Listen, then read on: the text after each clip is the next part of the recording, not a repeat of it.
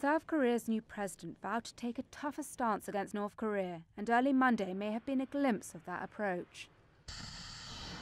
South Korea and the US fired 8 surface-to-surface missiles, a joint military exercise that was in response to the barrage of missiles launched by the North just a day earlier.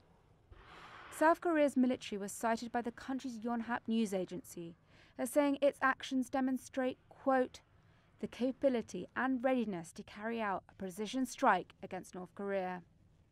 The South Korean President Yoon Suk-yeol, who took office last month, has agreed with the US to upgrade joint military drills and their combined deterrence posture. At a memorial event on Monday, he said the North posed a threat to regional and world peace. 북한의 핵과 미사일 위협은 고도화되고 있습니다. North Korea's nuclear and missile threats are getting sophisticated. It fired various ballistic missiles yesterday.